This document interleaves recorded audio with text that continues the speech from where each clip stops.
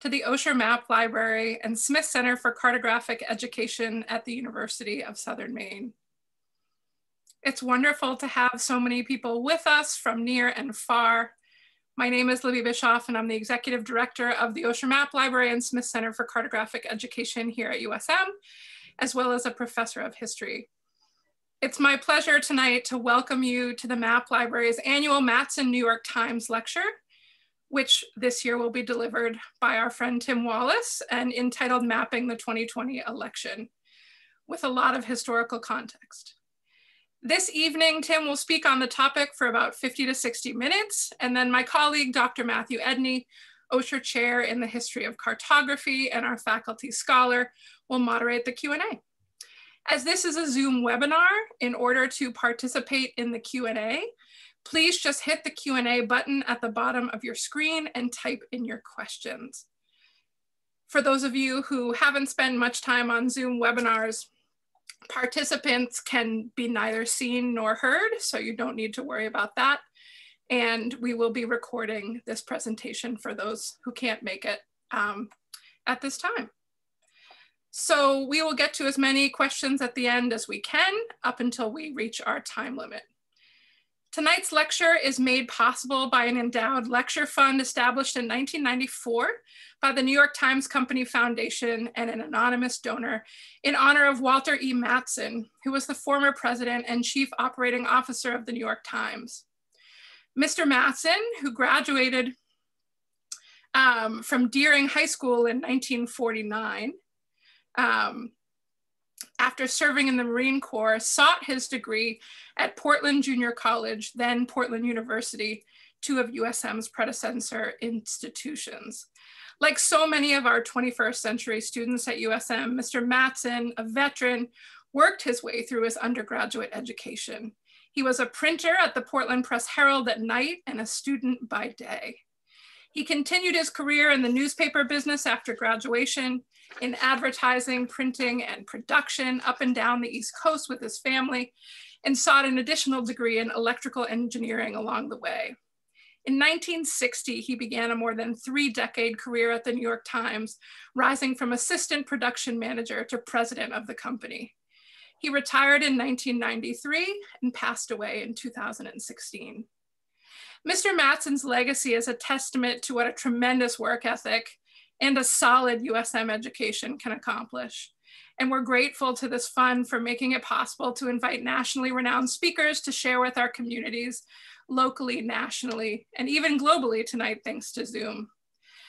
Before I introduce our dear friend Tim, I would just like to offer a land acknowledgement for Machigan, the truest name in Maliseet poet Miku Paul's words of the now called city of Portland, Maine, where the Osher Map Library and Smith Center for Cartographic Education sits on the campus of the University of Southern Maine. We sit on land, I sit on land this evening that was once water and once part of a water-based ecosystem, which for thousands of years before the French and English set foot on the neck, provided for the indigenous peoples of the Dawnland, the Wabanaki, and those who were here from the beginning in kinship with the land and with the water. And we acknowledge this truth as we acknowledge the contemporary presence of the Abenaki, Penobscot, Passamaquoddy, Mi'kmaq, and Maliseet peoples, the Wabanaki Confederacy, and as we acknowledge the devastation of settler colonialism, past and present. Thank you. And it's my pleasure to introduce Tim. Dr. Tim Wallace is currently senior editor for geography at the New York Times. Previously, he was a graphics editor for the Times from 2012 to 2018, where he also created some maps of that previous contentious election in 2016. And he was a creative lead at the Descartes Labs in New Mexico from 2018 to 2020. Tim holds a BA in Classics, Geography, and Art History from Macalester College, a master's in Maritime Archaeology from the University of Southampton, and a PhD in Geography from the University of Wisconsin-Madison. So for those of you students out there joining us tonight who are wondering what to do with their various liberal arts and sciences degrees, Tim is a great example of all the places you can go. It's a true delight to welcome our dear friend and colleague back to the Map Library. And although he's broadcasting from New Mexico this evening, We hope to welcome him and his family back to Maine in person to come and visit us at the Map Library in the not too distant future. Coming out of such a contentious election season made even more difficult in the midst of a global pandemic, and as our country continues to reckon with our troubled legacy of racism, I, for one, am eager to join Tim for a behind-the-scenes look into what it has been like to map the 2020 election and to work in a newsroom, albeit virtually. And I want to thank Tim for taking the time to be here with us this evening. Thanks, Tim, and turning it over to you.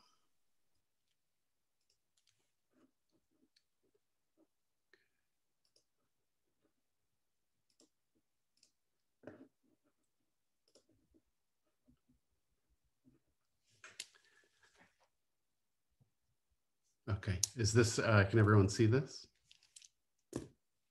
You are good. Okay, great. I'll get started then. Thank you, Libby, for that warm welcome, and thank you for having me. This presentation is mapping the 2020 election, but because of how historic it was in nature, I'm going to be giving quite an exhaustive background, a little bit of historic context on how elections have been mapped and how politics have been mapped by the Times over the past several decades and even century. And then also giving a more recent context, framing it in the context of 2016 and what a historic election that was, both in the result and also how the media responded to it and how the Times covered it. So thank you again, Libby and everyone at the Osher Map Library and Smith Center for Cartographic Education. I really appreciate you having me. And I especially appreciate the opportunity to speak when not many people get to speak in person. I like the opportunity to talk about my work. I appreciate it. Thank you. So let's get started. Election years typically in the newsroom or any newsroom are kind of a time of like whimsy and excitement. This is a little clip from SNL. It's Fred Armisen kind of mocking how the news media gets excited about maps, election maps especially. But this year was not quite the same. This year we were dealing with a global pandemic that spread rapidly across the globe and across the US. This is an animation of cases over time as they spread. And as these cases spread, the economy turned down, people started working from home, isolation set in, and we know the whole story. This is a very different sort of backdrop for election mapping and election coverage than a typical election in the past. So if we go back to the beginning, with the way that the New York Times has covered elections, we don't see maps right away. This is the first New York Times front page after an election is in 1852. There's no map, but there is a little table. This trend sort of continued for decades, actually. In 1856, these are the front pages the day after and 2 days after the election, and we see more exhaustive tables of results. And these were all sort of preliminary results as they were coming in.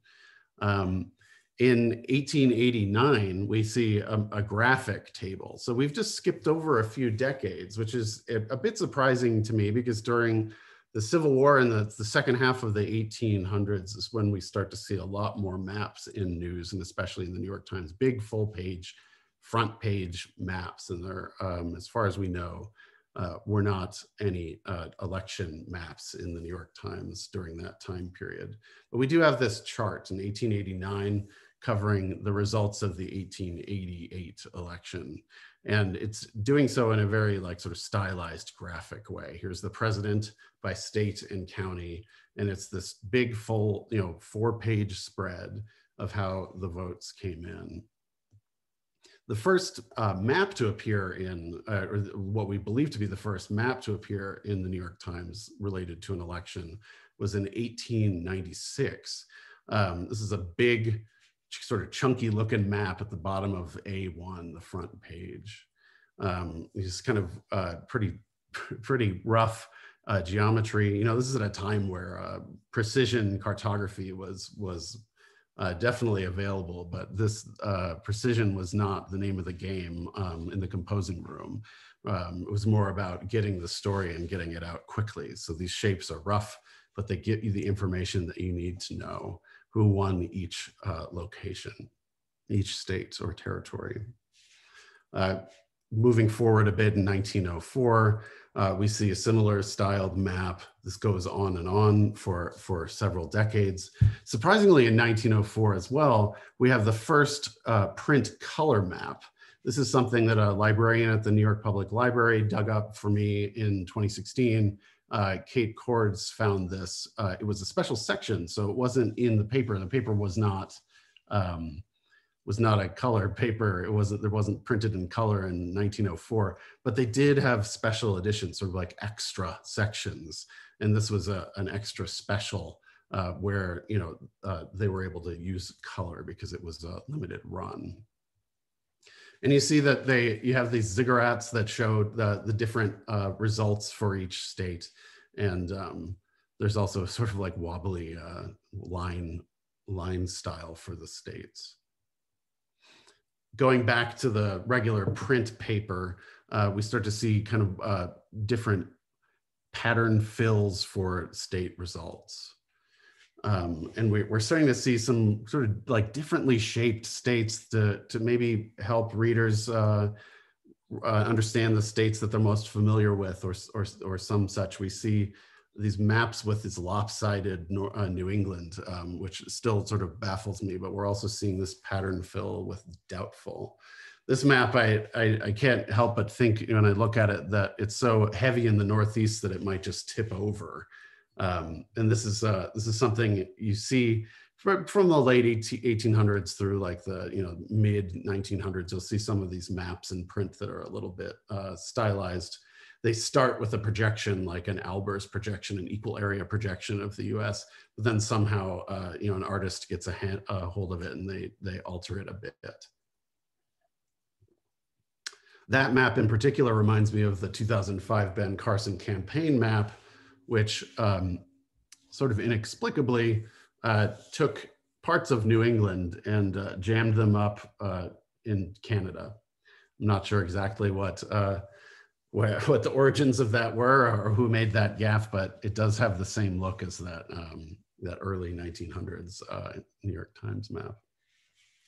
As we get closer to the middle of the 1900s, we see more pattern fill. So we're getting a little bit more elaborate with what we can tell in the map. We have Republican, Democrat, progressive, doubtful. We have all these different, hatching and dot patterns. This is something that continued for years. And you can see when you go back and forth in some of these maps are 4 years apart.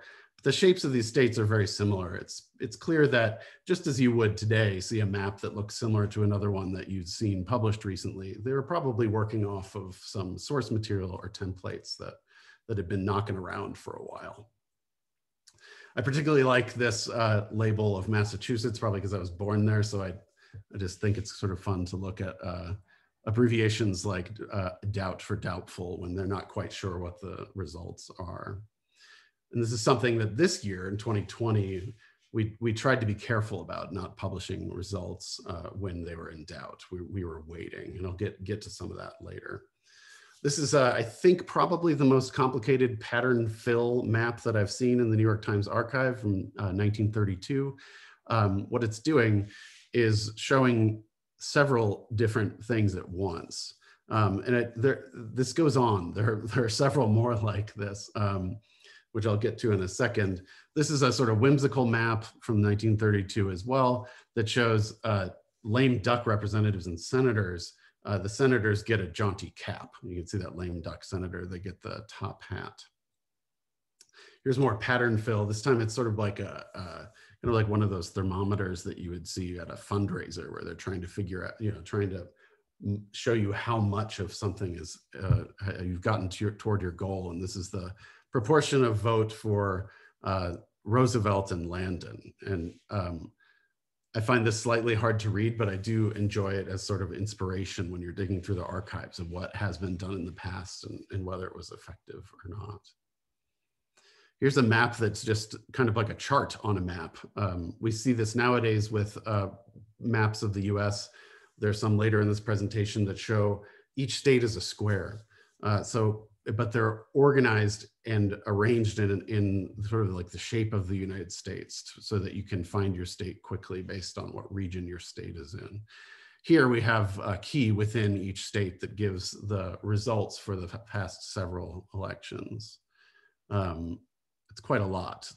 It's like a lookup table or an index for all of those results, but in a map form. Here we start getting a little fancy with a gratuitous perspective block diagram with many more pattern fills as well. We have polka dots and like little circles and things that look like my grandpa's tie from the 1980s. Here's a little close up of the Midwest on some of those. Here's another one. This reminds me of the one that tipped over. This is where the shape just kind of gets a bit freehand in part of the country. This is a couple images from the Library of Congress. I thought it would be worth throwing in here, showing what the art department looked like in the 1940s. So there's a cartographer there. Of course, he has his cigar in both instances, both when he's doing his research and when he's doing his cartography. This is what the work environment looked like when maps like this were being made. And here's a cartogram of, I like this title, the 1940 election interpreted geographically. I think that could be, without seeing the visual, could mean almost anything. But what we're seeing here is a cartogram. So the states have been stretched to represent the popular vote cast in each state. So they're not they're not actually drawn geographically, they're drawn according to the number of votes that were cast. And these were a bit popular in the 40s. Here's another one. It's sort of a more geometric, and here they call it a mathematical map because they couldn't quite decide what to call it in the 40s. But they were experimenting with different forms. We are back in the 50s with more pattern fill. And here again, more pattern fill. In the 60s, now this is when I guess Mattson, the namesake for this lecture, would have started. This is the type of map that was being created at the times. This is sort of geometric looking cartogram. And then again, there's another cartogram here from the 60s. And I have a pretty giant leap here to 1980. But I enjoy this. This is someone who until very recently was still working at the Times, David Dunlap, gave this account of this map that he made in 1980. The soft edges and wide borders between states reveal my invention of an electoral map that could be altered right on the stone on the composing room floor. So this is something that he could update really quickly right before it went to press. Like color forms, there were sets of pre-cut states with different tones for each candidate. And then this is the sort of the bummer of it, but which is more often true than it is not in journalism and preparing for an election. The effort was unwarranted by events because, of course, Reagan easily beat Carter in a bit of a landslide. So he didn't need all of those different color forms to ready. He could just throw down a bunch of Reagan's tone and call it done. This is something, it's a photo either from the 70s or 80s of the maps department at the New York Times. And I did ask around this week if anyone knew when exactly it was from, and I'm sorry to say that no one does. They guessed based on the attire that it was from the 70s, but I would be remiss to make a very specific claim as to when this photo is from. But it's interesting because you can see they're still using these tools that we would have seen in the earlier composing room photo. We have the T-square, and we have other things here like this annotation that the department only had one telephone, and I like this industrial-sized trash container, which I guess nowadays would be people's computer desktops with all of the stuff that they're just letting sit there until they finally clear it away.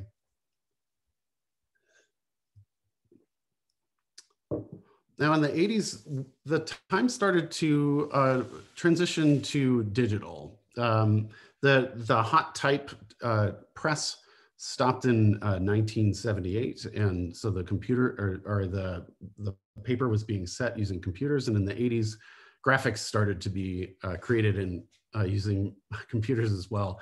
This is an example I like to show from 1989 of this expansion of the ski slopes at Vail. It's not something that aesthetically or stylistically really matches anything that we've seen in the Times up to this date. But there, you know, as with any transition, there's from method to method, you'll see some departure in favor from typical style in favor of trying out a new method or form. So that's what we're seeing here. In 1992, they probably were making this map using computers as well. And then in 2000, now we're all the way up to when I was paying a little closer attention. This is a source book from a geography class I had at Macalester in 2000, where I had the presence of mind to print out the New York Times results. And this at the time, it was the New York Times on the web. So it wasn't just nytimes.com yet, it was the New York Times on the web. This, of course, is maybe the only recent analog for what we expected from the 2020 election, which was to have the results and counting to drag on a bit and for there to be an uncertain result for some time. So we have headlines like this and maps like this in the paper from that year, a cloudy outcome in the Sunshine State. And I'm going to skip over all of the awkward early digital maps straight to 2016. And I'm still talking about legacy here. This is my former colleague who's now at the Washington Post and friend Sergio Pisania. He and I were having lunch a few days before the 2016 election. And of course, I'm showing this photograph because of that taco. Because that taco is very important because it's from El Jefecito, the best taco truck in New York City. No, in fact, that's not why I'm showing that photo. I'm showing it because this is the sort of atmosphere and these are the sort of sketches that we were making in advance of the 2016 election. As you can see above his head, the whiteboard behind him has a mock-up of a mobile phone with the stand-in headline Clinton wins. And you see other things on behind him as well, like maps and some different user interface mock-ups as well. But the main thing that catches my eye here is this Clinton wins above him. And so we were making these mock-ups in 2016 of what we expected to happen and of what we might want to prepare for. And what happened in reality was not what any of us really expected. Here's another colleague of mine, Larry Buchanan. Behind him, you can see several proofs stacked up. These are maps that we were testing out. This was late in the night on election night in 2016. And we were working through the night, and we weren't quite sure early on what the result was going to be. But pretty quickly, it became apparent that Trump was going to win. And when we saw this on our screens, was one of the first moments we realized that was going to happen. This is a map, where each arrow represents the shift in margin for each county.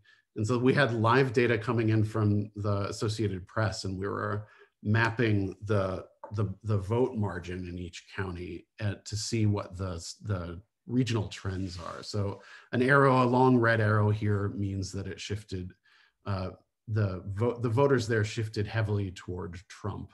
And the blue arrows, which as you can see are far fewer, are showing where voters shifted more Democrat for Clinton. As the evening went on, we started looking at this in different ways, and it was looking like there were just many, many, many red arrows showing a shift for Trump. This was a live version made by my colleague Matthew Block, and this was when we saw this, when it really filled in around 3 a.m. that evening.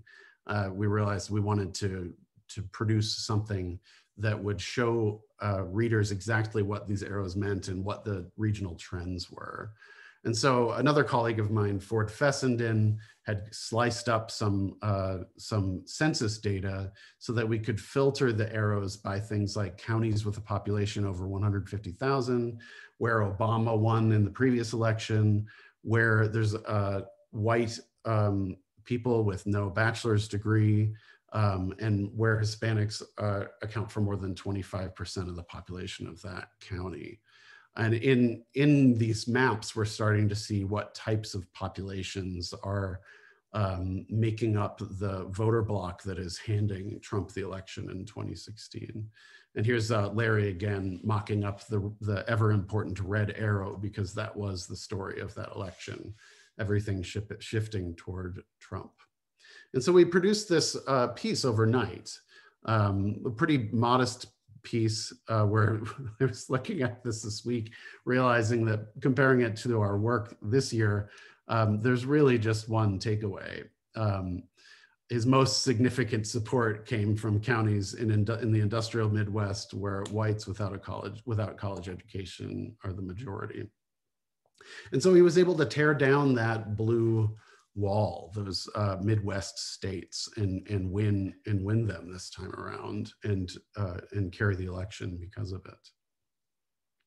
And we ended up running this headline the next day: Trump triumphs. I can't help but put my friend Sergio next to it with Clinton wins. I think we all believed that it was a possibility, but we weren't entirely as prepared as perhaps we should have been for the coverage. And so it's kind of in the wake of that shock, I spent some time looking at the spatial patterns of these votes. And I became rather fascinated with this, the longstanding, quite thoroughly covered phenomenon of the urban-rural divide. And I was looking at it in that web version created by Matthew Block, and then also this print version that Larry and Heian Park and I made, where you can see these rings of red bubbles. This is the vote margin. So the larger the bubble, the more voters there were for that party. Red is Republican, so Trump, and blue is Democrat, so that would be Clinton. And so you see these, population centers. The bigger blue circles are surrounded by, just numerous suburban and rural red bubbles. And so I plotted the distribution. This did a scatter plot of the population of all of these counties against the shift. And what I found was that overwhelmingly, sparsely populated or counties with low population shifted very, very Republican. And I came up with this idea of interpolating a 0 vote margin line. So I took all of the margins where, areas where Clinton won by a lot, like LA or Chicago, and areas where Trump won by a lot, like Maricopa County and parts of the Heartland and Midwest. And I created this interpolated line that separated them. And I also created a 3D surface to see what it would look like to, show that raw margin as a surface. And that's an oblique view, and this is a side view, profile view. And you see these giant blue spikes. Clinton lost this election, as famously, as we know. But what happened here is what we have is it's sort of the difference between a 10-foot wide wall and a 10-foot tall wall. These areas that fill up the US all voted for Trump. And so it more than made up for these big blue spikes we see on the map, at least in the Electoral College. And so I kept going, and I made the map asymmetric. I stripped out unpopulated areas, and I wanted to see what that looked like. Then I mapped it against a previous election. This is the Bush v. Gore election in 2000, the one from my source book. And you can see some similar, the black lines on this map are from 2016, and the colors in the background are the Bush v. Gore map.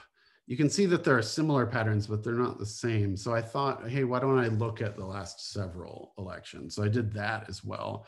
And there do seem to be kind of these two Americas that emerge from each election, but none quite like 2016. And because of the dissonance between the coverage leading up to the 2016 election and the result, we made this map. I made this map called Trump's America, where I just cut out, using that 0 vote margin line, all of the areas that were won by Clinton.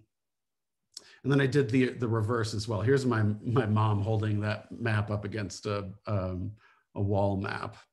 But I did this also, I did it for Trump and I did it for Clinton. So you get these islands for Clinton and you get this kind of like Swiss cheese cutout continent for Trump. And this was something at the time that felt like a natural response to that dissonance that I mentioned. There's Clinton's America one more time. And so we had to do some rethinking. We're in a new kind of media landscape, obviously a new political landscape. How are we gonna cover this going forward? And how are we going to be more careful, and how are we going to be more prepared? And journalists are always trying to be better. This is not a new phenomenon, but this was an event, the 2016 election, that had us all wanting to be just even more better than normal, even more better. So we did some rethinking. This is an illustration that my wife did of Trump as a planet with a star behind him, which will make sense in a moment. And part of why we had to do some rethinking was that we had events like this, where Trump had his inauguration. We did an analysis piece with some scientists who counted the crowds, compared it to Obama's inauguration, and we were able to find where the highest density areas were, where Trump's crowd was and Clinton's crowd was. And then we that evening have this press conference from Sean Spicer, where he's saying that this is the largest audience ever to witness an inauguration period, both in person and around the globe. And a few weeks after that, we have the president himself tweeting that the fake news media, including the New York Times, NBC News, ABC, CBS, CNN, is not his enemy, but the enemy of the American people. And so we have to be extra careful what we're doing. And so I'm giving an example here of a piece that didn't make it through. This is a graphic that I created in 2017. And the idea was to do something a little cheeky, a little fun about the various things that Donald Trump had said about places around the US. And we were calling it Planet Trump. And so we have Texas is an incredible place, but in Mexico, there are bad dudes. But he also at one point said, we like Mexico. And Arizona is a great state that he won by a lot. Talking in North Carolina, he said the first man to sail the skies in a very little airplane came from there. And he calls Mar-a-Lago one of the great places on this continent. He calls the world a total mess, and space is terrific. These are all quotes from Trump that we thought we could compose and composite into a sort of globe that would give you a sense of what he thinks of all these places. But in the end, because of the atmosphere we were in and the coverage and everything, I spiked the story. This is a photo of an editor's spike. So we say that we spike stories when we just aren't going to do them for one reason or another. And this was spiked. I spiked this because I felt that it was unfair. You could take Bernie Sanders, you could take Hillary Clinton or Joe Biden, and you could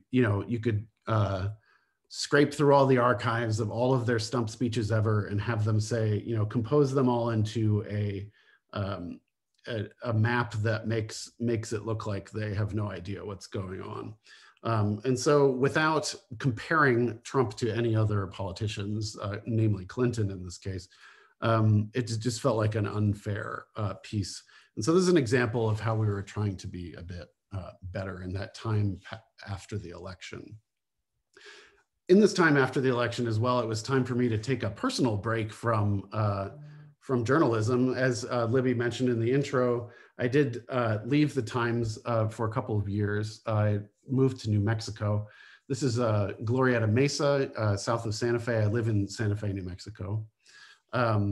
This is an image that I made some months ago of that mesa.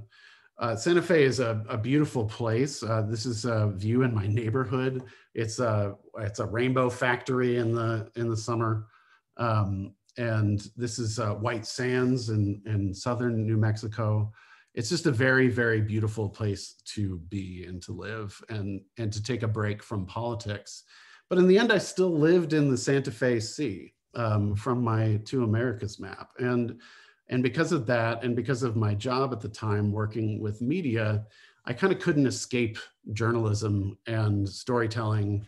And so I did projects with the Financial Times, National Geographic, the New York Times, ProPublica, Chicago Tribune, LA Times, and Washington Post, along with my colleague Krishna Kara.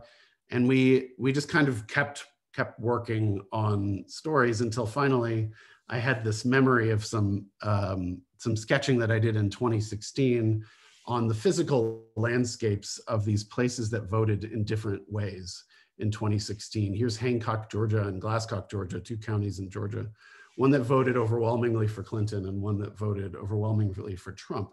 From the sky, they look very similar. And that, to me, was very interesting, very curious, something that I wanted to investigate. And I didn't get a chance to do it at the Times. And here's another example, Ogallala, Lakota, South Dakota, and Sheridan, Nebraska. Again, overwhelmingly for Clinton in the north and overwhelmingly for Trump in the south. And so working with this new colleague of mine, Krishna Kara, I decided the break from politics was over. This was about a year ago, a little over a year ago, or a little bit less than a year ago. I thought that it would be worth taking a look at this really fine-tuned geographic unit that we have, precincts, and slicing up all of the aerial imagery of the US from 2016 to see if we could find any trends. And the idea here is kind of an extension of the Two Americas map. We've looked at the urban-rural divide. We've looked at that over and over again. It's been written about kind of ad nauseum. I've contributed to that nausea. But I wanted to take one step further and look and say something about what these places look like. So this is a satellite image, a composite image of the United States. And here I've taken, I wrote a little bit of code to take all of the colors in that image and sort them by lightness and size the dots by frequency. I was just doing a little bit of sketching to see what things could be done to figure out what places look like. And so here's, living in New Mexico and being obsessed with the landscape here and in awe of it constantly, I thought I would take a look at New Mexico as well. And so here's the New Mexico landscape, lots of browns and dark colors. And some, obviously you could see White Sands there, it's quite big. And then I thought I'd take, what's the opposite of New Mexico? Well, maybe Vermont is the opposite of New Mexico. Let's take a look at all of the different green hues here and their frequency. Then I thought I would take a look at a more high resolution image. So this is Chicago. And these are the colors in the Chicago image. And because it's cropped out into Lake Michigan, you can see lots of blue in that distribution. And while I was working on this, I thought, well, why don't I just resort the image? Why don't I just take this image of Chicago and resort all of the pixels from light to dark? I wonder what that would look like. And so this, with a little bit of scripting, is what that looked like. And all of this sketching and musing resulted in a piece that published, because of the pandemic, published several months after completion in September. we called it the true colors of America's political spectrum, are gray and green. And the idea is that we took those precincts level results and mapped them across the political spectrum to see what colors correspond to the way that people vote across the political spectrum. In the story, we sort of hold your hand through an example. This is Blue Ridge, Virginia, and this is Blue Ridge, Virginia's colors sorted. Here are two more examples. This is farmland in the Finger Lakes of New York, and this is the Mojave Desert in California. We have Boise, Idaho, and Newport Beach, California. They're all very different colors. And of course, these places are all different. They're not just the colors, everything is different about them, the culture, how people vote, and everything. And then we started to look at very specifically these vote margins. So here's South Carolina, here's Washington, 30% plus for Clinton, a place in Washington State. Here's a place in Michigan where the vote was split between Trump and Clinton in 2016. There's a place in Arizona, and so on. So we were looking at these images. All of these images are 1 meter resolution, and they're available for the 48 contiguous United States plus DC. And so we thought, because we had access to this cloud platform, why don't we process every square meter of the United States and see if we can find some trends? And in fact, we could. On the left here, you see areas won by Clinton, plus 100%. And on the right, we see areas won by Trump, plus 100%, and in the middle, even. And so all the way to the left, what you're seeing is a lot of gray. That's most likely pavement and developed land, rooftops and the like. And on the right, we see more green, we see forests, we see agriculture.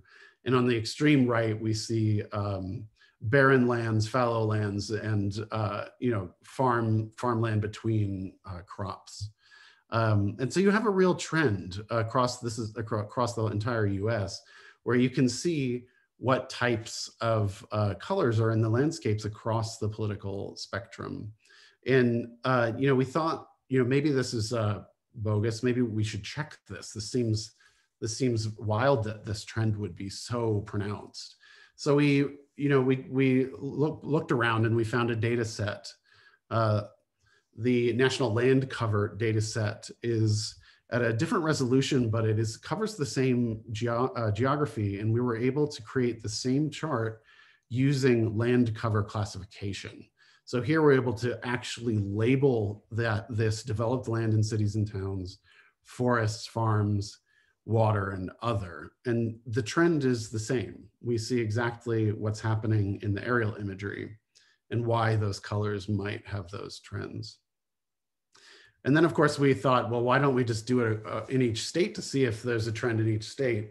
And by and large, there is a trend in each state, particularly the states with large population centers like Massachusetts and New York. But even in areas like Oregon, you can see that there is a trend to more agriculture and more barren lands on the Republican end. And there's a lot to be explored here, but we're pretty excited that that the trend held both across the whole U.S. and within many of the states. We took a closer look at a couple of different states. Here's the Texas landscape. So we have, just calling out specific little thumbnail images of Lubbock, Texas, and Chase Oaks and Jacksonville, Texas. And then of course we point out that we're not trying to prove that the colors of these landscapes will indicate how you vote. This is not an environmental determinism thing. This is an observational geography piece where we're just trying to show what kind of observations we can make with the massive amounts of compute that we have, the computing power. So there are exceptions, of course. We have suburban lookalikes where the vote is very different. In this area, we have Washington, D.C. and Cranston, Rhode Island, and Patton, Illinois, all voted very differently, but on first glance, they look quite similar. And they'll also have rural lookalikes that voted very differently. Which brings us to 2020, which is of course what this talk was supposed to be about, but I've given you all the context now. This year has been difficult for basically everyone. And the newsroom is no exception. I rejoined the newsroom in July in sort of the early planning for the election, because there was so much else going on in the world that was a priority for coverage. Here are two front pages from March. One is showing job losses and one is showing a coronavirus toll. Both of them are breaking the form of the front page because the news is so important. In the chart on the left, we see that we have everything on the same scale, and the job losses have just completely gone off the scale. So they use an entire column that would have otherwise been dedicated to text for that single bar. And in the map on the right, we see that the spike in New York goes over the K in the top New York Times logo. And in September, we had historic wildfires in the West. Here's one day in September where the smoke was stretching all the way out over the Pacific Ocean. And over the course of just a few weeks in September, these wildfires, the scale of them was just terrifying. Resources for fighting were stretched bare, completely bare. And it was unclear when they would stop. In fact, the September alone accounted for had more wildfire detections using this FIRM system that NASA has than any other entire year since 2000. So all of 2018, which was also a horrific year when the Camp Fire tore through parts of California, the entire year did not have as many fire detections as just September of this year. And of course, we also had historic wildfire or hurricanes. And this is all coverage that, while there is some overlap with politics, was not particularly election mappy. This is a map showing hurricane, at the end of hurricane, this is just a sketch, at the end of the hurricane season, showing some of or all of the paths that crossed over the southeast of the US. And you can see parts of Terrebonne Parish in Louisiana experienced hurricane or tropical storm force winds 5 times. In July, my boss asked me to take a look at what the hurricane and wildfire seasons were going to be like. And at the time, according to NOAA, the hurricane season was likely to be busy. And of course, now we know it was the busiest ever. And the fire season was likely to be above normal. And of course, so given the figures that I just shared, it was far, far above normal. This is a chart from September comparing the 2020 fire season in Washington State, Oregon, and California to recent years. And it's just, again, off the charts. And the hurricane season had 30 named storms, and 13 of them were named were hurricanes. Not to mention the pandemic is on the rise in the days leading up to the election. And so we're all at home. And how do we do this? Excuse me. We are, one way that we're covering this is we have to take a look at the way people are voting now. So here, a week before the election, more than half of voters from 2016 have already showed up. We have special projects to track turnout in early voting. And my colleague Alicia Parlapiano does a piece on how long voting will take, because we're looking at a situation where it might take some time to know the results of the election. This harkens back to the early days of the New York Times, like the beginning of my talk, where you have headlines like this after Lincoln was elected: Abraham Lincoln probably elected president. So there's some probably situations that we might be facing, and we need to figure out how to cover those. So how do we plan for that? We had countless docs. I'm not going to share all of them. I'll probably just share one here, where we were sharing inspiration and doing planning for what kind of coverage we might do. This is a document that I created with my colleague, Matthew Block, where we were sharing inspiration for cartograms that we might publish when we're ready to publish maps. You'll see some of the inspiration there as looks familiar. It's you know, some of the early New York Times cartograms. And we also had a schedule that was just very precise to make sure that everyone was fresh and we were all covering everything appropriately. Here is a video that scrolls through what everyone will be doing in the week following the election. And there we have live results, and we have polling, and we have print results and print enterprise. And of course, the backdrop of all of this is the pandemic. And so we still have people working regularly through the election, not on the election, but on the pandemic. And we meet virtually, just like this talk. We have meeting after meeting where we can't go to the printer and look at what our stuff looks like before we print it. So we're holding things up to the camera and trying to get a sense of what the colors might look like in the piece that we're doing. And you know, here's a piece that some of my colleagues were working on. You know, does this blue and this red work? Will this work? Can you tell through this screen? We had many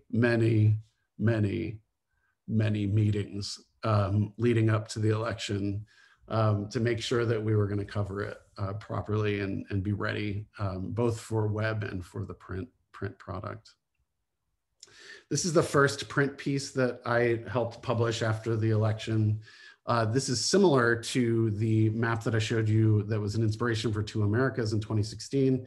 It shows bubbles as a way of showing the margin of victory in each county.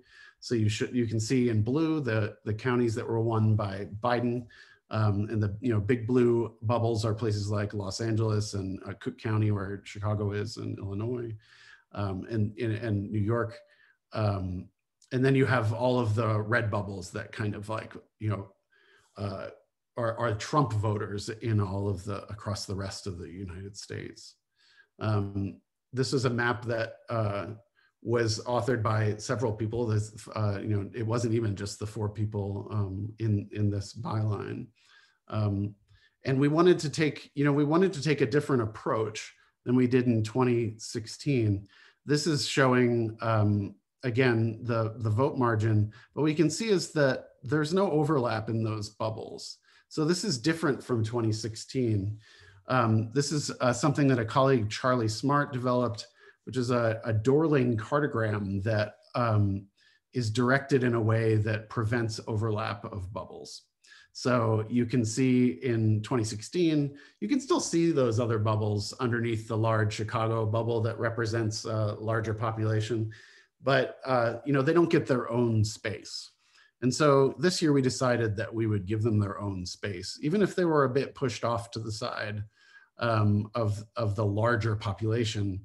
They did get, they get their own day in the sun. And so that was Chicago. Here's Atlanta, which is a big story this year. Here's Philadelphia, Baltimore, and northern DC suburbs. New York City, because the population is so high, was kind of shoved out into the ocean. So we have Bronx, Manhattan, Queens, and Brooklyn, Staten Island. And then, San Antonio and Austin, Texas.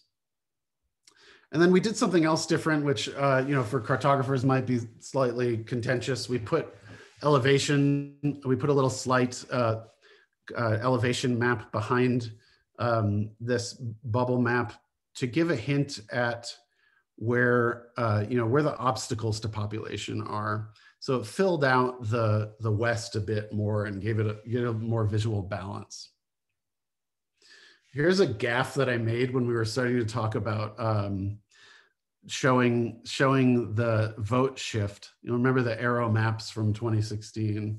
I used Charlie Smart's script to do bubbles of vote margin shift, and my scaling was all wrong, so it created a bubbly mess, which I thought was kind of funny. And in the days after the election, we were looking at these, trying to recreate that analysis piece that we did in 2016. What's the story with these areas that shifted? Southern Texas shifted very toward Trump.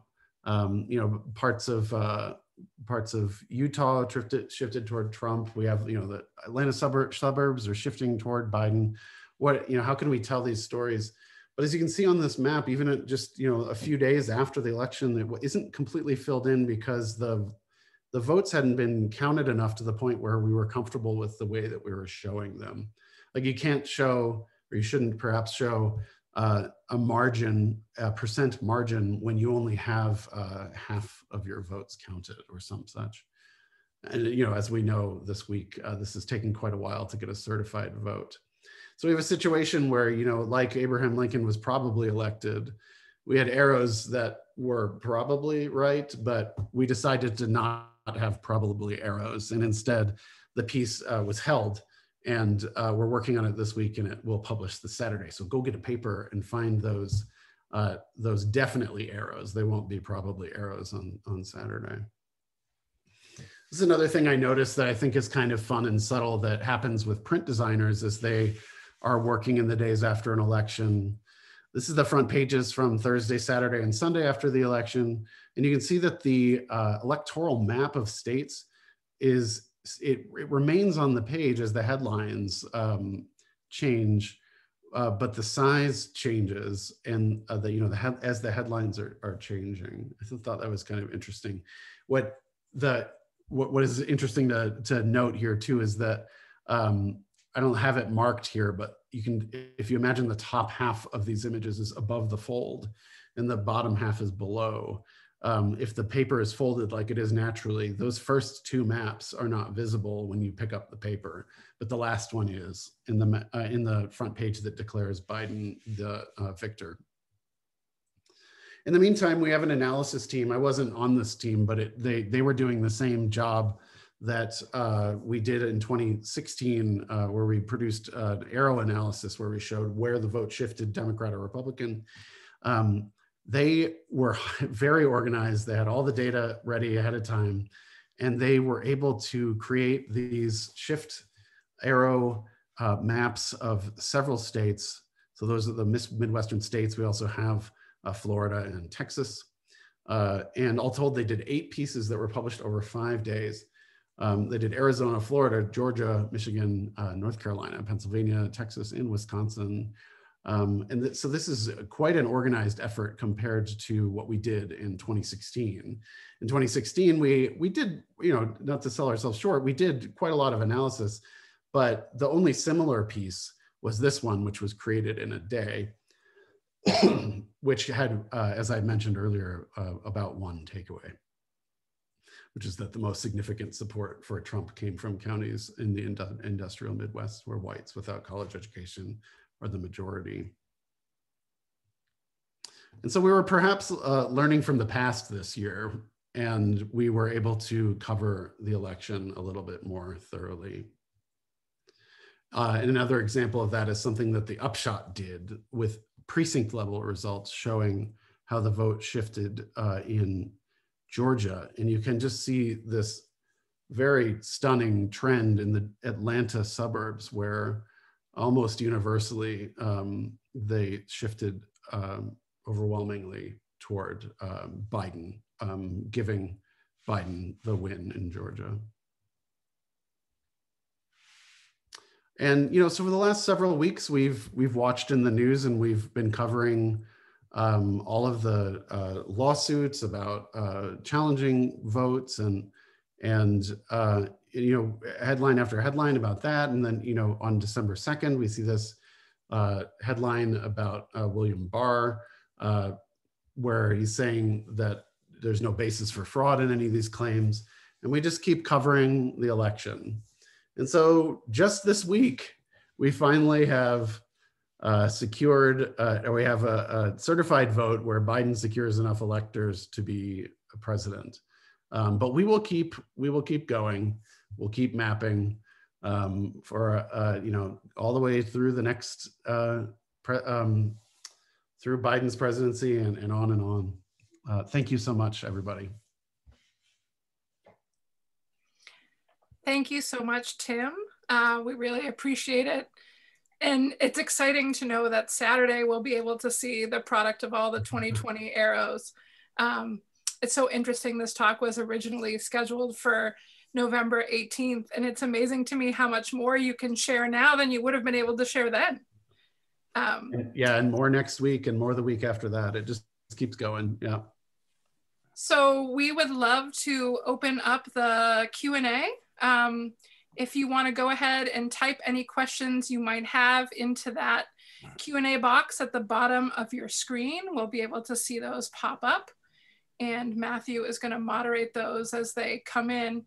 I'll just kick off with one question, Tim, while folks are writing in their questions, and certainly it's Matthew's prerogative to do the same, but those questions are popping in. How much control does the quote unquote map room in 2020 have over how an election gets mapped and what gets published? Sort of who is asking for certain things or feeding certain things, or do you all have a lot of creative control? I'm just interested.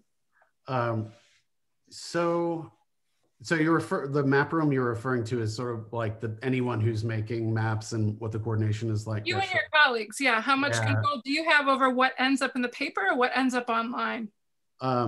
So this year was a bit different. There were, I think in the past,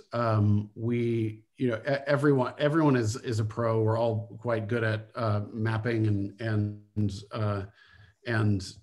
we can feel confident in our work because we do it every day. But this year, as I mentioned with that last, one of the last slides on the analysis pieces, those were published over the course of 5 days. In past elections, something that took that long to get out might be considered late. But this year especially, this is always true, but this year especially, getting it right was way more important than getting it first. So the decisions were, the communication was a bit different this year because it was all over Slack and on Google Chat and email and phone calls. But everything has several eyes on it before it gets out the door. And in terms of the maps that show results that get lots and lots of traffic, those maps were in development for months and months, if not years, by a handful of folks who had regular check-ins from editors, all the way up the chain. So there is a lot of internal scrutiny before it finally gets published. Thank you. I'm going to turn it over to Matthew to moderate, Tim, and just thank you once again for a terrific talk. Of course. Thank you for having me. Thanks, Libby. And thank you, Tim, for a very interesting talk. The questions are starting to come in, so I won't bother with mine, which sort of parallel Libby's. A couple of questions which basically boil down to the question you probably anticipate, which is, what kind of software and hardware systems have you been using? And I would just throw in, and how have they changed? I mean, you've been with the New York Times for a long time now. Yeah. So there'll be some kind of interesting shifts there. Sure. So it's a large team in the graphics department and on Upshot at the Times. And so there are lots of preferred tools that folks have. And we're not like a one tool shop or a handful of tools that are whitelisted that we can use. You're sort of encouraged to use what you're good at using within reason. But having said that, it's a lot of coding, a lot of JavaScript and HTML and D3, the mapping and graphing library is used. The map that Charlie Smart worked on with me to make those Dorling bubbles for print is the first example I can think of where the pipeline of tools went from his node code that used D3 to render SVG that I was then taking into Adobe Illustrator and then using some mapping plugins to get it ready for print. It was, you know, the tools are kind of all over the place. But yeah, it's fun. So a mixture then really of statistical packages to crunch the data that you're then sucking into design software. Yeah. So you're not really using GIS and geographic information systems. And stuff. I suspect that some people published maps using QGIS. I did not. I have in the past, obviously, and I've used ArcGIS. I used that in 2016. We didn't use that this year. But yes, there's a bit of GIS, but there's as D3 gains more prominence, the pipeline is becoming more like you do your statistics and your analysis in the terminal, render your graphics using web libraries like D3, and then if you need to do something in print, you use some custom code to get it off the web and into a print-friendly format for print. The Times is very much mobile and web first, and not just first, but far before print in most cases. Well, that actually raises a question from Tom Sander, who says, I'm a New York Times digital subscriber. Do all the maps in the print edition also appear at the New York Times digital site? There was a time when they did almost, did, but now it's, there's far more maps on the web, and there are sometimes print-only maps. A good example from my talk of a print-only map was that the bubble Dorling cartogram margin map from 2020, from this year, the one made in D3 and then made into a print graphic by me and others. That there are types of maps that don't really work quite as well on the web, and that was one of them, where the resolution that you're getting from a full page of 900 DPI ink is something that you just don't like. No one experiences or no one uses their screen quite like that, at least now. They have televisions that might have that kind of resolution, but you don't normally see people kind of like going up to the TV and zooming over it with their head. So there are definitely like fixed resolution, fixed scale types of graphics and maps that are print only, and they're delightful to make too. Cool. I'm going to leap ahead because it follows on from this. Anne, no last name, asks, can you talk about some of your online interactive maps, which are clearly not printed? FYI, I appreciate being able to scroll and get county data. Oh, yeah. So I'm not a front-end developer personally, but I've definitely worked on interactive projects on teams that build them. Before I left the Times in 2018, I worked on a handful of pieces that were starting to do something that we're seeing more often now, where the map is interactive, but it isn't a free form interaction where you, like a Google map, where you can just zoom wherever you want and look at whatever you want. The map is more of something that the story takes you through. So an example of that would be a story that we did about Houston after Hurricane Harvey, showing at both at the regional scale how much rain fell, and then zooming into the map all the way down to like what houses were flooded, and what the history of planning, city planning was in that region. And it's a very curated map experience. That is something that is very hard to pull off in print, if at all. And so those are the types of maps that are very fun to work on the web. Cool. One comment from Donald at Geographicus Maps is really a comment, it's not a question, and it's a very polite comment, unlike many. Sorry, academic in-joke there. Owen Royce would be thrilled by absolutely all that the New York Times has done. I would agree, would you? Who would be? Owen Royce. Oh, Race. Gosh, I would be thrilled if there were a way to know that. Yeah, that's quite a comment. We definitely take inspiration from that body of work, and I can't look away from. What is it? General Cartography. Such a great text. 1938. Yeah.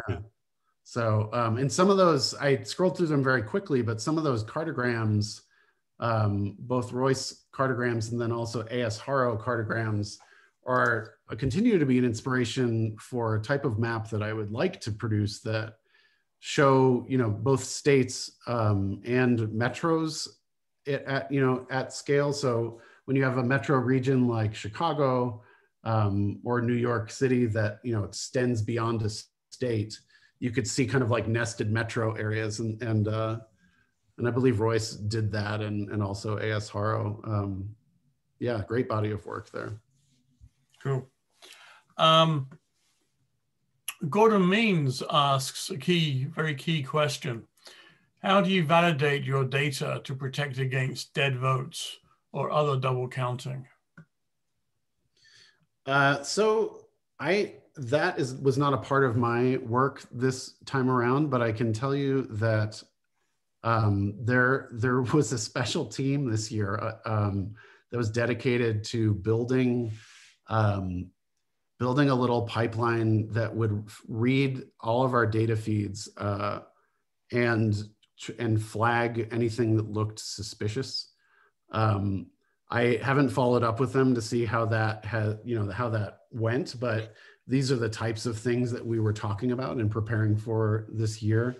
And we were very deliberate in the way that we called states, and when we decided to map certain things, like this map that will be in the paper this Saturday.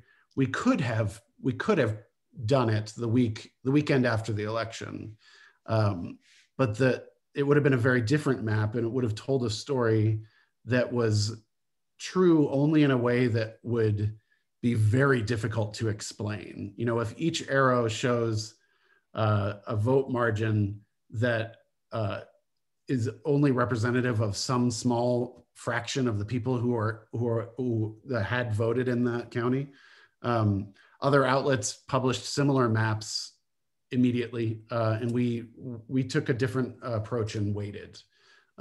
So that I think is probably the easiest answer there, is that we were deliberate. We looked at everything very carefully, and we waited until we were absolutely certain. This is unlike any other election I can think of waiting this long, over a month to finally publish a map that basically is just results, right? So that should answer part of the question at least. Cool, thank you. Oh, good, some more popping in.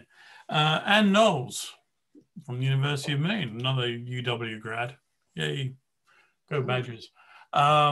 Asks, the map work by New York Times has been so inspiring during your tenure. Thanks a million. Yay. What advice would you give aspiring cartographers and data visualizers for educational and technical training?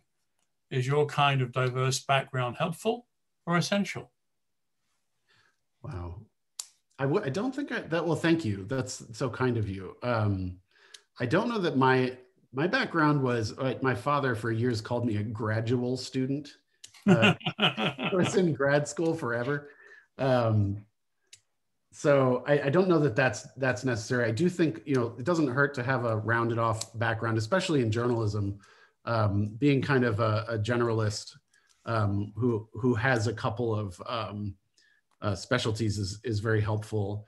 The graphics desk at the Times is populated by people with all kinds of backgrounds. We have statisticians, historians, we have PhDs in literature, we have geographers, handful of geographers, and we have classic journalists, we have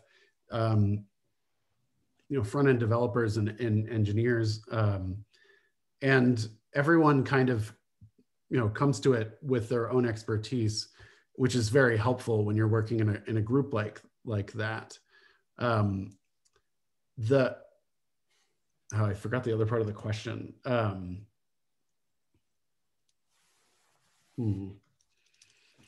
Well, training. Yeah. Is there anything specific? Yes, right. So that somebody should have if they're going to come. So it's very. I would say that I mentioned earlier that people use whatever tool they're comfortable with. I think it's if you're an undergrad or a grad student who's kind of tinkering in graphics, it's helpful to become acquainted with all of the tools that are out there, at least the free ones. Try to develop a map using D3. Try using R or RStudio to do a little bit of statistical analysis.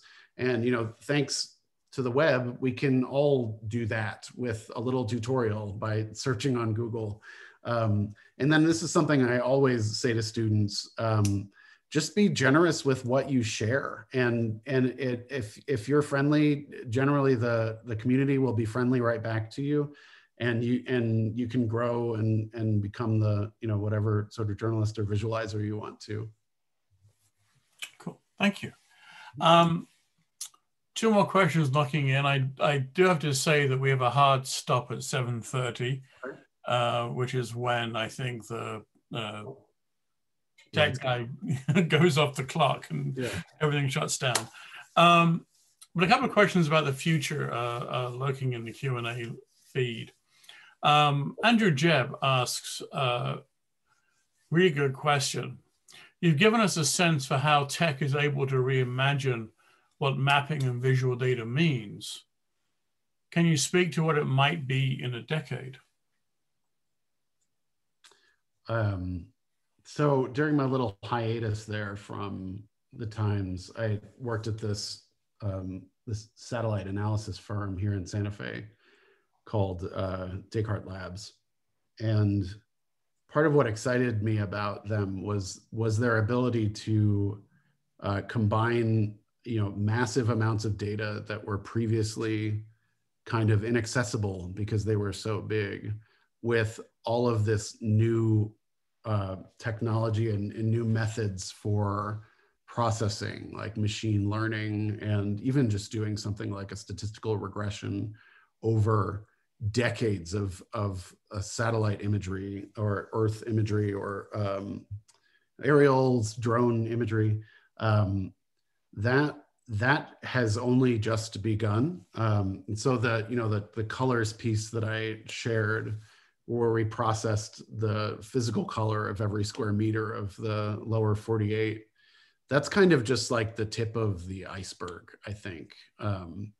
We still have lots of messy data problems, like getting election results into precinct polygons that change constantly and things like that.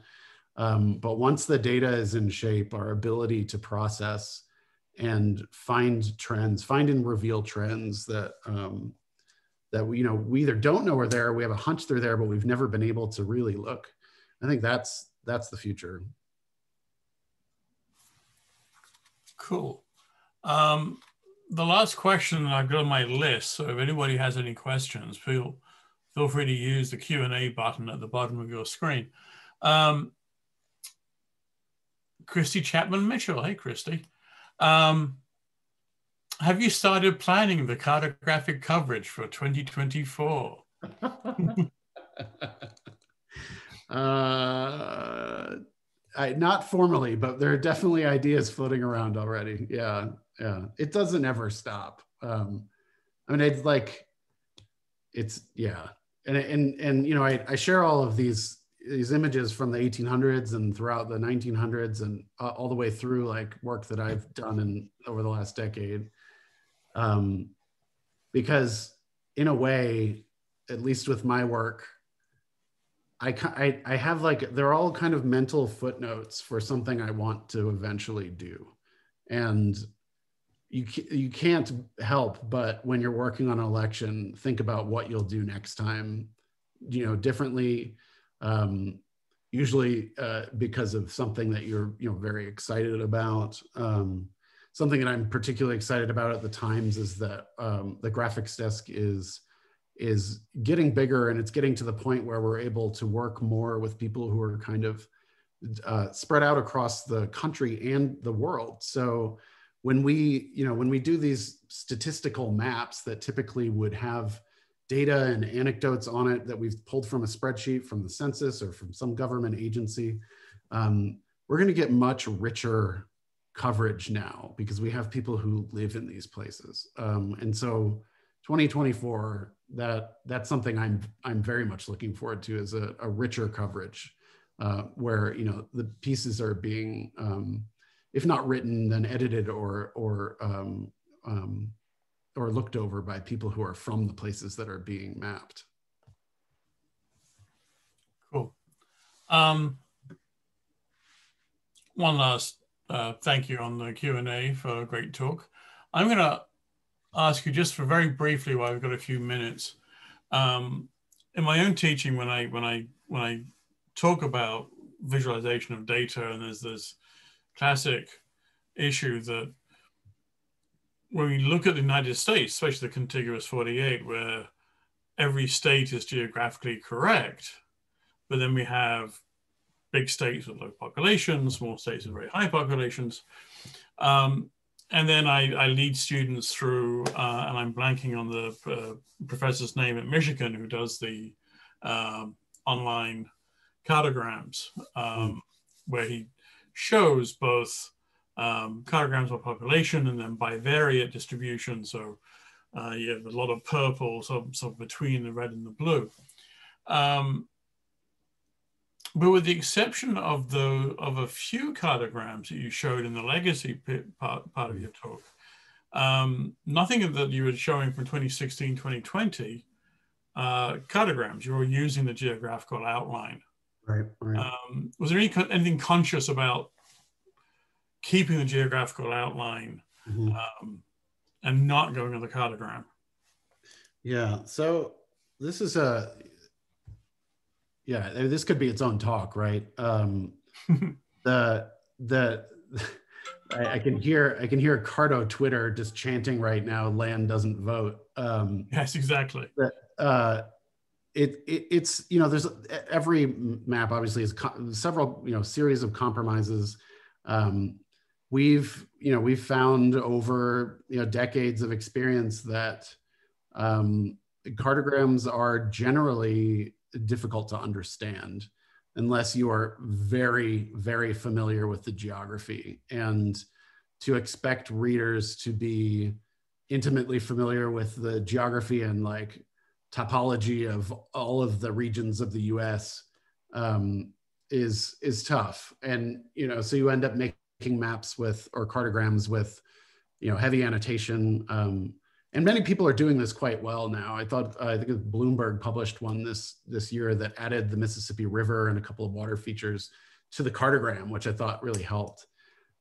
This year, our compromise was that Dorling cartogram bubble map, which is, I thought we would get more pushback on that because we're mixing forms, right? It is a geographic map. It's an Albers USA projected equal area base map with somewhat gratuitous with cartogram bubbles on top. And you know, when we decided to do that, my first kind of point that or like stake in the ground that I drove was we need to put an absolute like ton of labels on this thing, because once you start like throwing diagram on top of a map, people can lose their orientation really quickly. And thankfully, because it was a high resolution full page print map, we were able to throw hundreds of labels on it. And I think it worked pretty well because of that. It kind of falls apart on the East Coast because it's so crowded.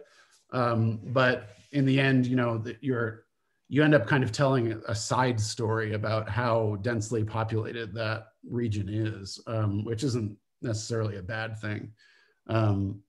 But yeah, like I showed that the brainstorming doc where we were looking at all the different cartogram forms over time. And, we published a lot of cartograms this year. We just I don't believe we did one with election results. Maybe there'll be one next week.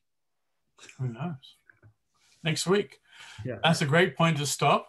As we are reaching the wishing hour, at least by the clock on my computer, which who knows if that's anything like the clock on anybody else's computer, who knows.